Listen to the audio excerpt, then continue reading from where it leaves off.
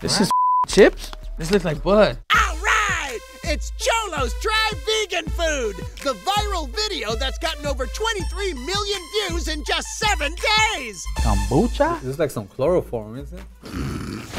That's what he said. Anyway, these guys are becoming so famous that even cops recognize them.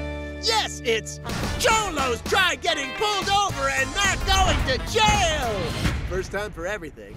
So, what happened? Early Tuesday morning, they were at the Staples Center filming another video, and they were driving home, and one of them had a light out in the front, and they got pulled over by the cops.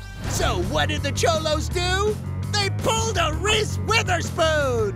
Do you know my name, sir? So they did. They pulled the "Do you know who I am" card. Yep, and it worked, right, Lady Cop? I'm happy just meeting you guys. All right, cool. She knew who they were.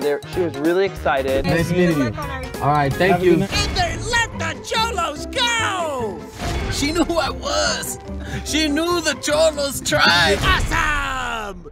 But is there anything wrong with letting someone out of a ticket because they're famous? There's nothing wrong with that. It's a warning. People get off tickets all the time. Well, not all the time. Derek got a red light ticket. You don't have to pay them. I've got like 3 of them. You never have to pay them. Yes, you do. They'll take your license. I've never paid one. That said, Courtney is clearly wanted by the authorities. Yeah. It's under my dad's name. And your dad is under arrest. Thanks, Cholos. Kale.